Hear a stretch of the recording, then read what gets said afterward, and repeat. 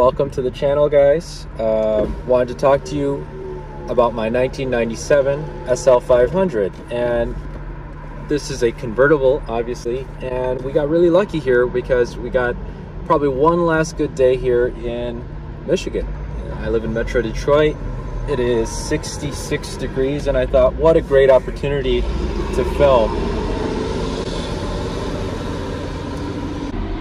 So I've loved this car for a long time, and I'm sure there are people out there that also appreciate this vehicle as I do. And so I wanted to make a video here just showing you what it's like to own what I consider to be a modern classic Benz. This is the 1997, it's known as the R129, and it's always been a dream car of mine to own, and especially as the years go on, this car is becoming more and more of a modern classic, as I mentioned. One of the things that I really like about this car is that they just don't make cars like this anymore. When you look at the exterior, when you look at the design language, the lines, just everything about this car is just so, you know, a blast from the past. You imagine maybe you hit the stock market and made it. Shout out to TLT, if you know, you know. And you know, this car was a status symbol back in the 90s. Definitely was expensive. This particular model was originally $96,000 or $97,000. Today you can get it for somewhere between, I would say, 8 to 10K, all the way up to about 40 or 50K for a real clean A+ one. I'm gonna speak up a little bit because I know the top's down, it's a little windy. Hopefully you guys can hear me. And so, you know, there are so many unique things about this car. They definitely don't make cars like this anymore, and that's what I love about it. It's not very common here in Metro Detroit, so I get a lot of looks when I drive this car. I get thumbs up on the highway when I roll through. You know, they appreciate such a vehicle, and so my experience for the year and a half, like I said, there's been ups and downs.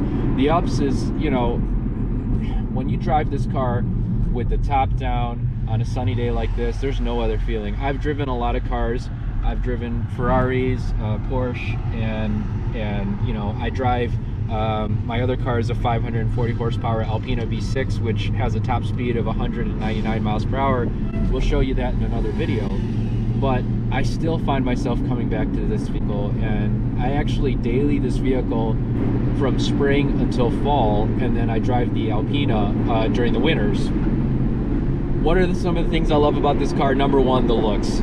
Timeless classic, clean lines. When you shut the door, there's a hard thunk, and definitely has that just old school Benz. Some say it's the last true Benz. This particular car has the older V8 that's hand built, and after the merger with Daimler and Chrysler, they changed the engine a little bit, made it more efficient, a little less power, a little more torque. But I went for this one because I wanted that true old school Benz experience. The other thing I love about this car is, even by modern standards, it still has decent power. It's got, like I said, 300 and some horsepower. When I was looking for the car, I was considering the V12, which is a naturally aspirated V12 of the SL600, but I got scared about the maintenance costs. And you know, if you find one, a really clean one that's been well maintained, then you should be okay. But definitely, if you can imagine, the 8-cylinder is expensive to maintain. Imagine the 12-cylinder. It is worth it if you have the pockets, you know, and the means to do so. And lastly, just the thing that I love about this car is it's just, I think it's going to appreciate in value. I actually went in on this a year and a half ago, like I mentioned, after I saw Matt Farrow, actually from the Smoking Tire podcast. He picked one up, and he made a great point in his video. He said, look, I don't anticipate the values of these ever going any lower than they already are. You can find them for, you know, as low as $8,000 all the way up to like 40 or 50K, depending on how clean it is and what style and that sort of thing. I picked this one up for 15K. It had about 54,000 miles. I'll kind of floor the car a little bit for you guys to show you some of the power. Again, by today's standards, I mean, there's faster cars out there, but it's still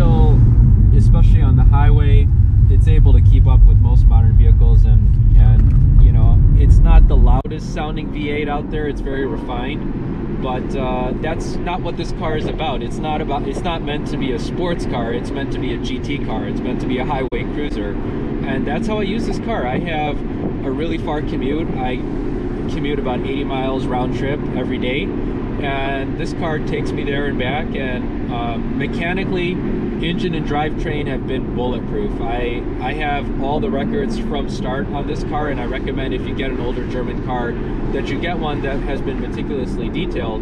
I have had some issues, and this is one of the other negatives, is that, you know, when you're dealing with an older German car, there are things that can go wrong with it. And in this particular model, it's got a soft top convertible that's run by hydraulic motors, and those hydraulic motors go bad. And when they go bad, it's very expensive to fix. It's about $1,500 to $2,000 if you take it to a shop.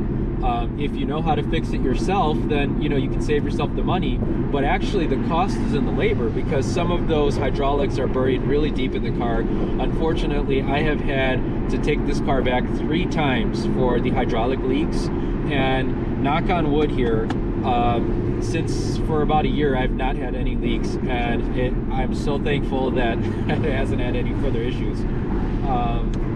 So yeah, let me know what you guys think. I wanted to show you, you know, what this car is about. Dynamically speaking, it doesn't handle like a sports car. It handles more like just like a Benz. If you've ever driven a Benz, especially from this era, they've got this smooth, solid feeling, and that's what I love about this car. It does have some nice features. This one has the sport package that has, you know, the different side skirts, different bumpers. It also has the binding on headlights for 97. That's pretty impressive. This model I'll show you in another video. I have with the panoramic roof. So from right here all the way back, 100% of the roof is glass, and safety standards have changed over the years. So you know, it's not super common anymore to have 100% of the roof be totally glass. And this one has the monochrome rim. So if you are going to get one, you know, I would look at those options. Those are very desirable options. You know, I've got the silver with the silver interior, and I think the red draws a little bit more of a premium. I personally, this is my style. It's kind of low key, and so yeah, this has kind of been my experience. It's a beautiful day. I'm out for a drive. I'm enjoying myself. Probably the last time in 2020 I get to drive this with the top down, so I'm very thankful for that. And let me know what you guys think. Drop me a like and subscribe to the channel if you think this is the kind of content you like. It'll be a mix of automotive, spiritual, medical, and just anything in between. Maybe a little investing as well. So yeah, thanks a lot for your time. Take care, guys.